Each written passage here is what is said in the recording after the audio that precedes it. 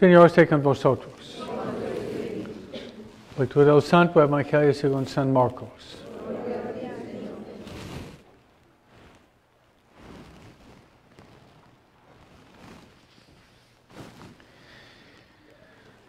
De aquel tiempo se acercaron a Jesús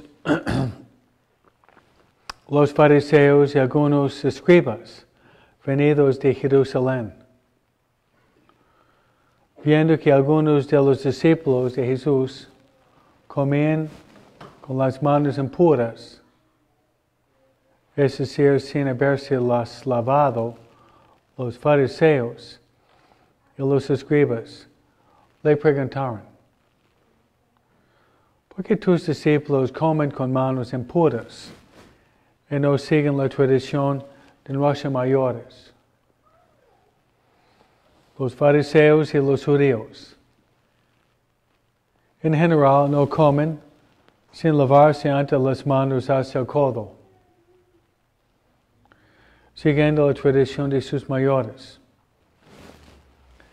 Al volver del mercado, no comen sin hacer primero las abluciones y observen muchas otras cosas por tradición, como purificar los vasos, las jarras y las ollas. Jesús les contestó: qué bien profetizó Isaías sobre ustedes hipócritas cuando escribió: este pueblo me honra con los labios, pero su corazón está lejos de mí. Es inútil el culto que me rinden, porque enseñan doctrinas que no son sino preceptos humanos. Ustedes dejan a un lado el mandamiento de Dios para aferrarse a las tradiciones de los hombres. Después añadió: de veras son ustedes muy hábiles para violar el mandamiento de Dios y conservar su tradición. Porque Moisés dijo: honra a tu padre y tu madre. El que maldiga a su padre o su madre morirá. Pero ustedes dicen: si uno dice a su padre o su madre, todo aquello con que yo te podría ayudar es corbán, es decir, ofrenda para el templo, ya no puede hacer nada por su padre o por su madre. Así anulan la palabra de Dios con esa tradición que se han transmitido. Y hacen muchas cosas semejantes a esta. Palabra del Señor.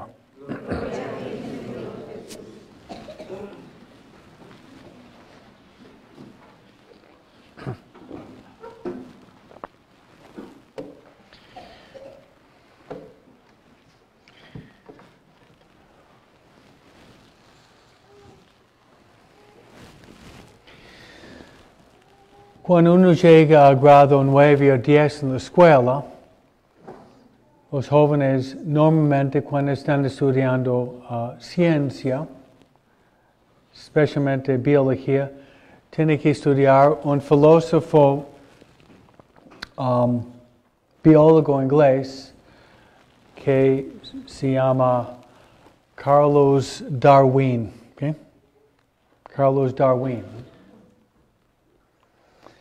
Entonces, la esencia de la filosofía o biología, o una mezcla de los dos y ese hombre, es lo que se llama el concepto de la evolución. ¿Okay? La evolución es decir que hay una amoeba sería una célula, después se multiplica, hay más células, eventualmente viene una planta, después se desarrolla en un mosquito, ¿okay? Después del mosquito luego un pájaro, luego llega un animal, y finalmente llega el proceso de la evolución más largo, sería ya eventualmente llega a ser una persona humana, ¿no? Entonces los jóvenes tienen que estudiar esto como si fuera una verdad, ¿no? Yo digo el peligro de esto, es peligroso. Y yo lo veo conectado con la primera lectura, donde estamos escuchando la creación, ¿no? ¿Cuál es la diferencia entre perro, gato, luego chango y persona humana?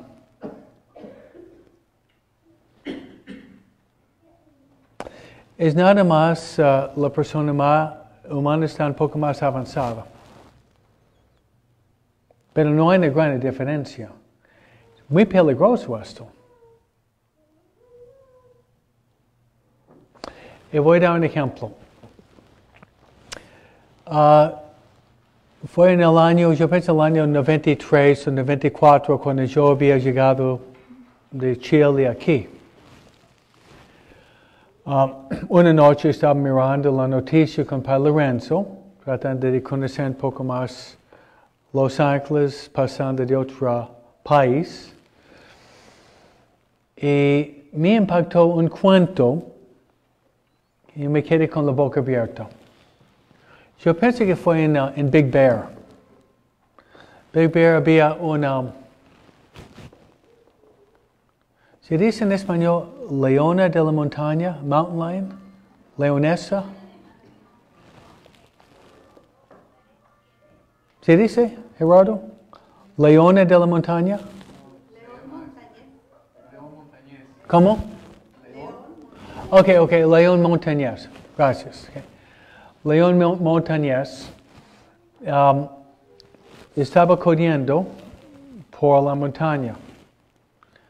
Y había una mamá que tenía una hija, como usted, estaba corriendo.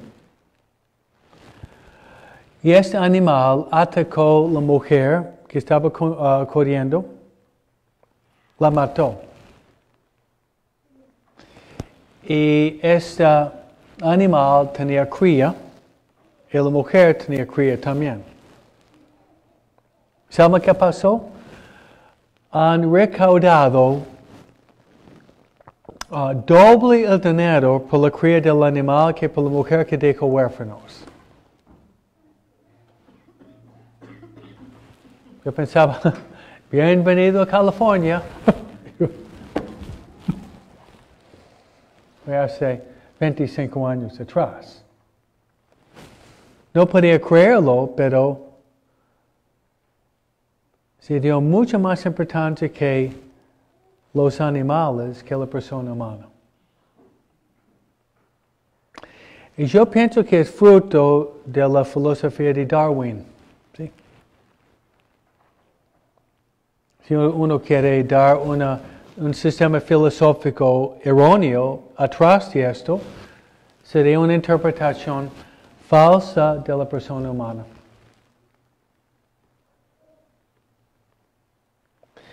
Yo no tengo nada en contra de los animales. Nosotros tenemos 2 gatos. Y lo queremos mucho. Pero yo no amo los gatos más que Padre Antolini, no. Y Padre Craig, ¿no? Los gatos son importantes.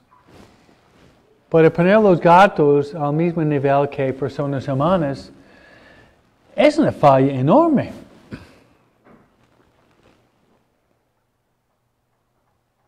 Luego seguí mirando un poco más la televisión. Pensé que fue como 2 semanas después, California. Fue el cumpleaños de un perrito. Y me acuerdo viendo No, no se lo digo, ¿no? ¿Sí? Ok.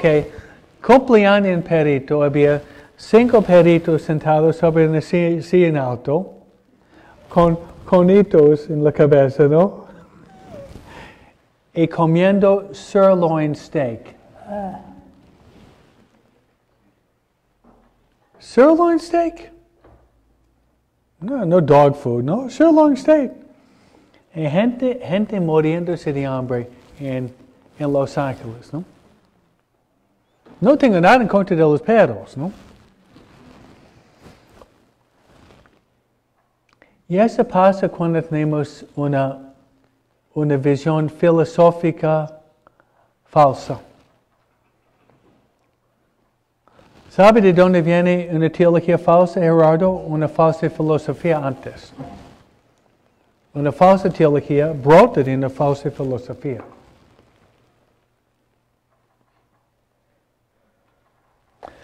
Ok, habiendo dicho eso, ¿cómo somos diferentes? ¿Cómo somos diferentes que su gato, su perro, o su gallina, o su caballo, o su rinoceronte que tienes en tu garage, ¿no? Hay algo en común porque tenemos la parte animal en nuestra naturaleza. Hay algo en común con animales. Tenemos que comer, ¿no? ¿Sí? Dormir, ¿no? Procrear, ¿sí? Eso es en común con los animales. Pero hay algo mucho más grande. Yo le voy a dar como 5 diferencias, para que puedan memorizarlos. Uno es que tenemos una inteligencia que va mucho más que la inteligencia de un gato. En nuestra inteligencia, nuestro intelecto, tenemos 3 facultades: memoria, entendimiento y imaginación. Eso supera un gato, un perro, un caballo. Otro es que nosotros somos capaces para amar. También somos capaces de odiar también. ¿Sí? Otro es que nosotros tenemos libre albedrío. No es lo mismo que un instinto. Gatos y perros tienen instintos para tener relaciones. Eso viene de Dios. No van a ver 2 gatos homosexuales. Eso no existe. No, 2 gatas lesbianas. No, eso no existe. La ley natural en el animal sigue su naturaleza, que se llama la infusión de los instintos.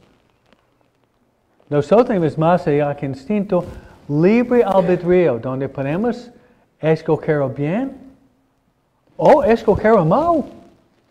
Uno de los dones más grandes en la persona humana es nuestra libertad, y Dios no va a violar nuestra libertad. La violación de la libertad humana, Dios no lo hace, porque nos ama tanto.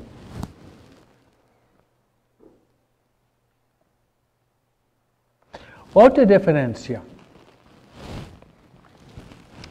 Tenemos un alma inmortal. Cuando el gato muere, se acaba. Cuando el perro muere, se acaba. Cuando el caballo muere, se acaba.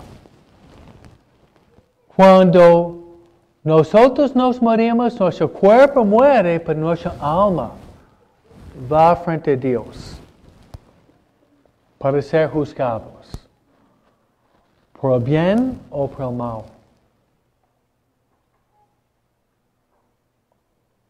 Y voy a decir, lo más grande que nosotros podemos hacer, que un animal no puede ser nunca. Nosotros podemos recibir la Santa Comunión. Amén. Nosotros podemos recibir la Santa Comunión con mucho amor. Y no hay otro ser creado en la faz de la tierra que tiene esa capacidad. Ustedes oyeron por 2 días la lectura de 2 capítulos. Capítulo 1 y 2 del libro de Génesis. Ustedes oyeron los 6 días de la creación. Ustedes oyeron la creación de las estrellas, del sol, del mar, de los animales, de la montaña, de la noche, de la luz, de los seres vivientes. Todo hay en la creación. Dios había creado por una razón, por el bienestar de la persona humana. Qué grande es la persona humana. Todo lo que Dios había creado es para nosotros, para usar como escaleras para llegar al cielo. Toda la creación. Pedirle a Dios que no abusemos la creación como una piedra de tropiezo, que Dios nos salve. Sino usar todo lo que hay en el mundo creado como una escala por la cual podemos pasar de la tierra al cielo. Amén.